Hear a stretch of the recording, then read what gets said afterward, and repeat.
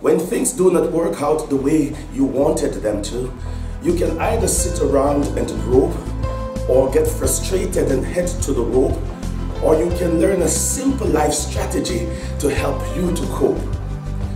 When you cannot change the circumstances around you, then change the way you respond to them. Simply put, it's not just about the state of your reality, what's going on externally, but also the state of your mentality, what's going on internally. And so what is happening on the external has to get a response from the internal to determine your final positioning.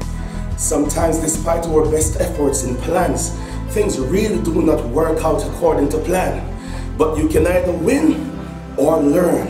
And remember, all your failures will eliminate the things you need to avoid, even as you press forward to your success. So do not be intimidated by your reality. Dominate and take charge by the